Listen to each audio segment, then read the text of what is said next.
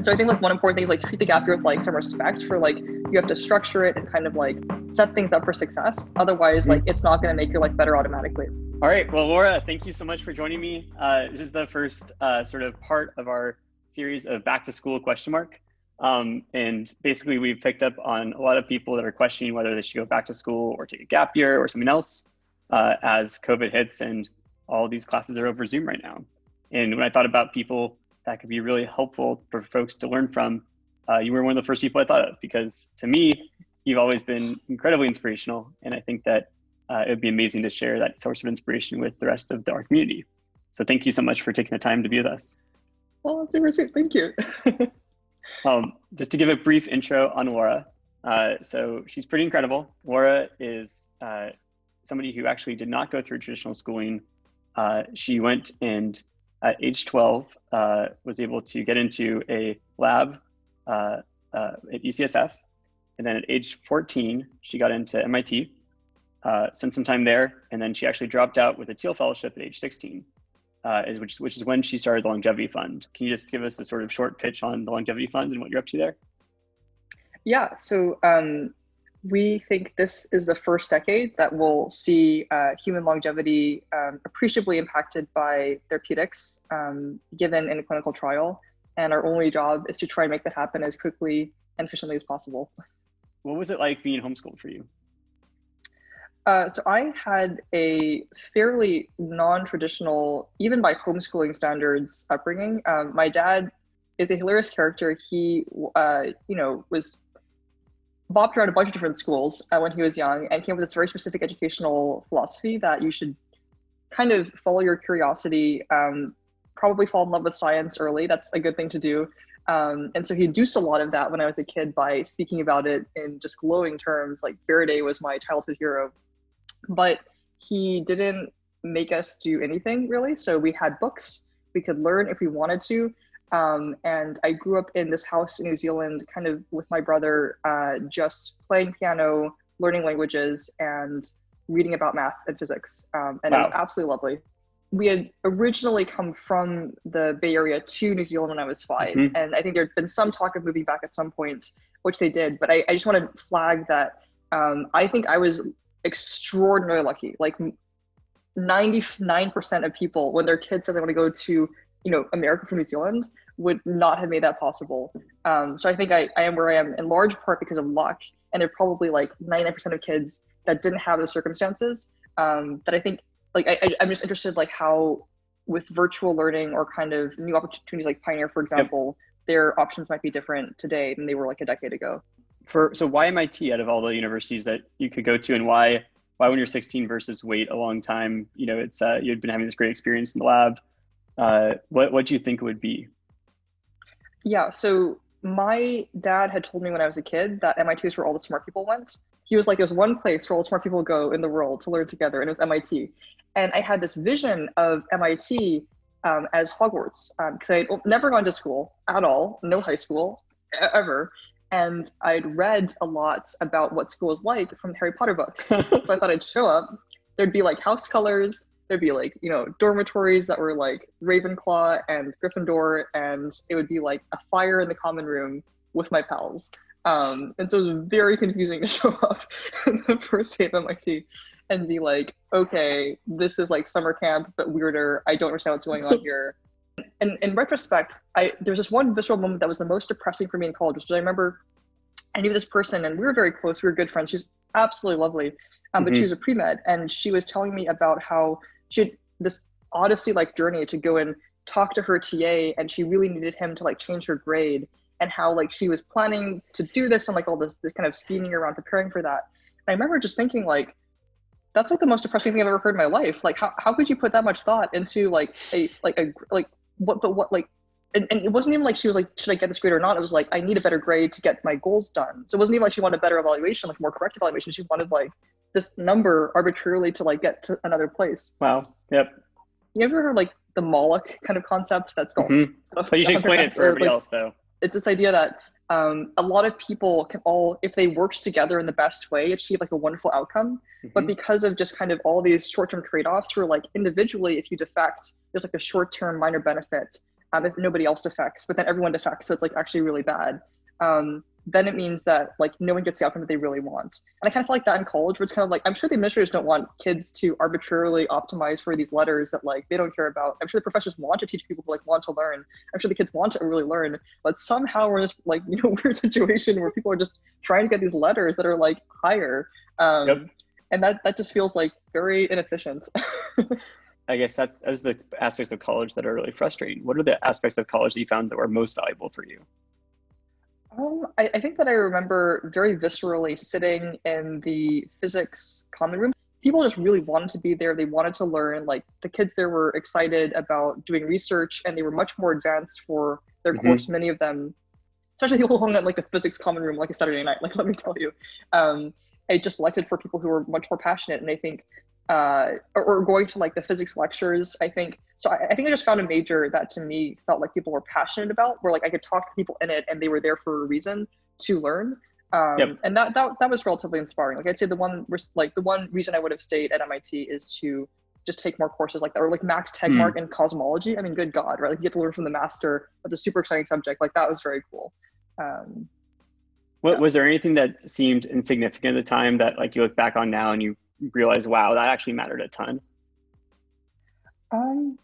I think that I didn't realize how much I wasn't learning and how much the things that I did learn would influence my life. Like I think college really is uniquely one of the times when you can actually learn deep subjects unless you take specific like focused time for them after.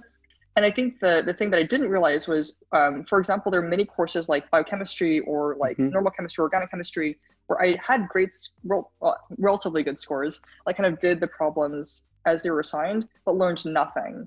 And kind of like going back and trying, and at the time I was doing a lot, so it felt like there was a lot being stored, but then just like, that's a whole like semester just wiped clean.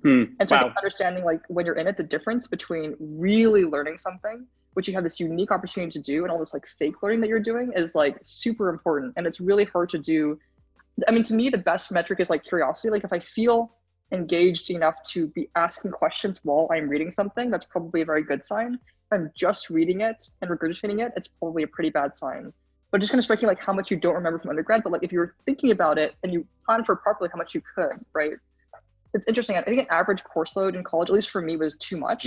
Like at the time I was like, I'm going to be so hardcore. I'm going to do like 8 courses. I'm going to like go twice as fast. And it just meant that like I didn't have time to like go crazy about any one of the subjects. But I think, for example, if I had just taken Orgo for like 1 semester, I would have gone so deep in Orgo. Like I would actually remember a bunch of stuff from it that would be useful today. I mean, I work in like biotech venture capital, right? Like it is very inefficient to not have had like a better foundation in organic chemistry. I have to like rebuild that over like the ensuing decade. Focusing on cramming too much is definitely not a good thing. Like it means you, I think, retain lots for things that you might be interested in. Yep. So. I had a similar experience, by the way. Like the semesters where I took a lighter load of like more meaningful classes were the ones where I felt much more engaged and also retained more. So I totally agree with that. Some people claim that like getting a college degree is sort of, you know, is sort of this idealistic thing about like developing yourself as a human. I guess, would you agree or disagree with that? Okay, so I think there's so many like shells to preface this with, in the sense of like both you and I are Teal Fellows, right? And so yes, the moment that we start speaking at college degrees, the immediate reaction of listeners is think, oh, well, this person dropped out, and really they spent their entire like rest of their life kind of impinged upon this one decision that they made. How much can I believe a statement that they would make about like the validity or not of dropping out as a mode of life? So I think sometimes I just feel like it's hard to talk about, even my true opinions would be hard for me to believe coming from me, given that context. So with that as a preface, like, I think that like genuinely today, so I can actually speak about it, not just from my like the point of an employer, right? What I look for in a person that I might like take on board. I think to me today, and a friend put this very well, like an Ivy League degree is somewhat of a counter signal in an interesting way. So I think the most smart people that I know probably have all gone to Ivy League colleges at some point or another, whether they finished or not, but that's been part of their path. But the people that apply for jobs with me that aren't already doing something that they've started independently or kind of like so far outside of my stratosphere that it's not even possible to like, you know, chat with them, those people tend to be worse, I think, than people that I would meet either at less brand name schools who nonetheless are still reaching out to me, or just like coming up like in some independent path. I am much more attracted to someone who is hungry and ambitious, who has not come from like one of these schools, just given my experience so far than from them. And that to be honest, and like when we first started recruiting for positions was the opposite. Like I thought, oh, maybe like these are a good filter. And I think my current perspective is like they're actually kind of not. And that's surprising to me. Like I wouldn't have expected that. Well, so what made you decide to drop out and take the Teal Fellowship? I heard about the Teal Fellowship, and my grad student mentor, Adrian Susarchek, who's still one of the smartest people I've ever met. Doesn't answer my emails anymore, Adrian. Gosh. I just respected him more than anyone that I knew. He said I should do it, and I was like, if Adrian, who is a hardcore academic, is telling me that I should do this, like, I'm just gonna apply and like do whatever I can to get in. I was actually an alternate that year was going to be to go to I think Cambridge in the UK to study, because I just wanted to get out of MIT. I didn't like it. I didn't feel like it was a good environment anymore. And I think a lot of people experience this like sophomore slump, or 2 years into college, you're past the freshman hyped kind of like very memorable first semester. You've gone through a lot of like the bonding and unbonding and like all the stuff that happens in the first 2 years. And in sophomore year, you're just like, what is really going on here? Like, why am I here? What's the point of all this? Like kind of like an existential crisis almost. Yeah, and so I had the same thing happen sophomore year. What is the meaning of anything? But I think the funny thing is like everyone who is experiencing that is like, oh, I'm so unique. Like, what's wrong with me? And it's like, literally, dude, everyone around you in sophomore year is going through the exact same thing, especially if they're interesting. Don't worry. Like, what are your recommendations, especially in this context of, you can't go to your classes in person. You're learning over Zoom. The social dynamic of college is there. Like, no one can hang out in the physics lab right now. So how do you kind of think about the pluses and minuses and trade-offs of taking a gap year right now or dropping out? So I think the one important thing you have to recognize is that it's like psychologically hard to do this. Like you shouldn't be like, oh, a gap year, I guess like all my psychological and like social problems will just be solved because I'm not in the environment that I wasn't anymore. Like I think one thing a lot of people experience is like they leave college, they're like, oh great, like big adventure, and they show up at like an empty house by themselves for weeks on end. They're like, okay, this actually still sucks. I'm still hanging out with like my own mind, like what's going on here? And so I think like one important thing is like treat the gap year with like some respect for like, you have to structure it and kind of like set things up for success. Otherwise, like it's not going to make your life better automatically, right? Like I think it will actually, if you take like 2 or 3 years, I think a year is about enough time to like get really depressed and slow and then just like stay there if you are not careful. So I would try and just do a crazy thing of like get a house together with like people that are your age and go on crazy adventures and like count that as part of like your year, because it actually will pay off like in dividends subsequently. I think there's a couple of different ways you can really take it. One is to try and learn something actually, which I think you should treat with extreme, again, like respect and caution. Like if you want to really understand a subject, you can't just go and be like, all right, I did like 80 hours of a course. You have to be like every day for at least like 2 to 3 hours of real work and maybe like 8 hours of like allocated time. I'm going to like fully ask questions about the subject and be intellectually engaged with it. And it is so hard to show up to that every day. And I respect so much people who do. But then I think lastly, it's kind of like pre-planning for it. It's so hard to like kind of tell someone this and have them remember it, but like you're going to start off, if you get traction, you'll go at a high, and then in the middle of the year, you're going to experience a low or some kind of emotional feeling of like, what am I, like existentialism again, and to just keep kind of preparing for that, psychologically overcoming it and kind of like get back up and like keep going. I think just no one tells you how hard it is to like push something forward on your own, especially if you don't have momentum yet. And so just kind of like being okay if you're sad, being okay if it's like hard, and just like keeping going. And trusting yourself that it'll work out okay, and just like having fun, when you can, you feel like it's a good idea. So it's like probably like 1,000 different like random like points, but I feel like it's hard to convey how meaningful those years can be, but also how hard they can be and how like that's okay, if that makes sense. So follow your instincts. Yes. Is there anything that I guess like in terms of frameworks you'd offer or thoughts on sort of if people have multiple options of companies they could work at during a gap year? How, or someone who's graduating for the first time and trying to decide between opportunities, how should they think about where they should go? Personally, I would peg most of it to the rate of growth of the company, along any metric that matters. And if they're equally growing, then I would peg it to the expertise of the leading person there in the field that you care about that you could plausibly work with. I guess like, and you might have better context for this than I do. For many companies, it might be like a plateau of like flatness and then kind of like a sudden like peak of like growth. And maybe what I was saying is like, if there's a difference in growth later, then like definitely join there. I think actually though I'd push back a bit that often if there's not a excellent best in class person in the early part, you're not likely to see the growth later. So it's also heuristic that like you shouldn't join the company.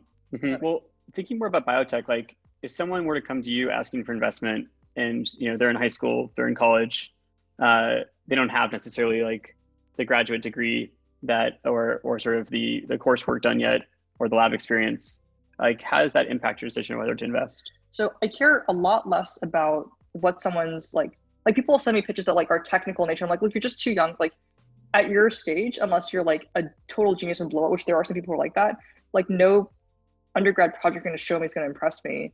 But if you have the maturity to understand that and recruit somebody who is far more technically talented than you to join you and respect them and understand how to work with them, that's very impressive. So I'm not saying like don't be technical if you're young. Like I think you can go down the path that's very impressive. I just think it takes more time to get there because you just have to like get more context for stuff and do more stuff to like become excellent. So you can do that quickly, but like it's just one. But I think something people often forget is like that it's obvious that they haven't had the time to do that. But if they can recruit that person and work with them in a way that like push the company forward, that's a very impressive thing in of itself. It bodes very well for the relationship going forward, right? I don't know if that makes sense. I'm not saying like don't be technical if you're young. I'm more saying like there's a different way to be a founder technically when you're young that is still very impressive that I almost look for that signals a kind of maturity that I think is hard to get. But if you have what I'm hearing from you, if I'm understanding correctly, is kind of like it's not enough to be technical when you're young. You also have to show the ability to recruit senior people. And if someone can show that, then you're going to be interested in investing potentially. But if they're just technical, that's going to be a very high bar. And for your companies, what would you say is the importance of like an undergraduate or graduate degree in the sciences and especially biotech? So it actually comes a lot into play in companies in terms of compensation. So I know a lot of biotech companies particularly peg like comp levels to whether you have a PhD or a postdoc. But then I think this is also an track where like sometimes the CEO is just like, well, that person's just great. Just like give them a lot of money and like have them go do stuff, right? So like if you go into a company through the normal channels and like a recruiter's looking at your background and they're thinking of what to offer you, he'll probably give you something that's like somewhat tied to your experience. But I think often like if you are coming in and you're just like somehow you got the CEO to like get you on board, you like come and you do like random stuff for a couple of months, no one really knows why you're there. It's only like you're kind of like someone that's important, you have kind of like some reason for a title or like salary. Then I think often you'll get something that's like very out of range for your background, but just due to the fact that like you've made yourself obviously valuable. But I think it's still sometimes like recruiter will be like, oh, like why is this person like if they get paid this and like everyone who like just has an undergrad degree or doesn't have one, like we'll think they should get paid more. So it's an interesting balance of like what everyone else perceives their like comp value to be and kind of like where you should be in a sense due to merit. Well, there's comp value, but there's also like, can you just get a job in the first place? So do you see impediments for people getting jobs in biotech without a degree? I mean, I think the way that I look at it is there's kind of like this shadow network of people who like don't have degrees or don't care about them that like operates like in the background. And then like, so like through the normal like mode, it's hard because if you apply for a job, they'll look at your CV and be like, before they even talk to you, like, did this person do X or Y? But I think probably like for each interesting company, there's at least one person there who like doesn't give a flip about that and like just wants like really, really good people to work hard. And they know that you're undervalued. Like they know that if you don't have a degree and you are that good, like you will work with them because like you have to, but like, they're lucky to get to work with you if you're really good. And so I think like there's usually a way through a person there that you'll find to get into the company if the company is really good. And I think there's a large number though of biotech companies that are very hierarchical and very kind of like staid, and where that structure works for them. But I think for maybe like 50% of companies in biotech is like probably wouldn't work. But for 50%, I think that there's probably somebody there who like really would be amenable to working with you if you're young and excellent. Sort of two last questions. One is, if you were to go back to college tomorrow, what were the classes that you'd want to take? Oh boy, cosmology, quantum mechanics, general relativity, special relativity, organic chemistry, biochemistry, stat mech, all the information theory courses, all like thermodynamics courses, tragedy, literature, poetry, anything that involved Nabokov, like a Sell This Anywhere would be great. Shakespeare, like it just there's a whole like litany. All the chemistry stuff that like I wish I'd like gotten better grounding in. Yeah. Yep. And then what's one piece of advice out of everything in this conversation, or anything that's not mentioned, that you would leave students with? Okay, this is gonna sound like very woo-woo, but I think like if you're unhappy or scared or sad right now, it will get better. Like life is actually amazing in many ways, but like everyone who's in a great place now understands where you are now if you're not in a good place and struggling. And like give your like learn to love yourself, like be okay with like that are not always all right. But yeah, just know that eventually, like if you're going through a hard, if you feel stressed, like things are hard, they're probably going to work out okay. And a lot of people who are in like wonderful places right now had like a similar experience. So I know that's not really like that's what I would say. I love it. Laura, thank you so much for joining today and for lending your brain to us. Thanks, Dylan. Always a pleasure.